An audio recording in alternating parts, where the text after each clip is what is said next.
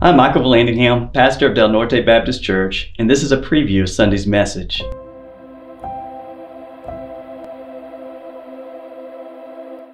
We live in a world searching for truth. As truth is sought, there is a growing distrust in experts. Two experts can look at the same evidence and have contradicting conclusions. Many have answered this problem with making their own rules and choosing the truth that sounds best for them. Truth becomes something that is found inside the individual and not universal. We believe that our Creator is the only one qualified to provide truth, and that He has revealed His truth over thousands of years and preserved it in His Word, the Bible.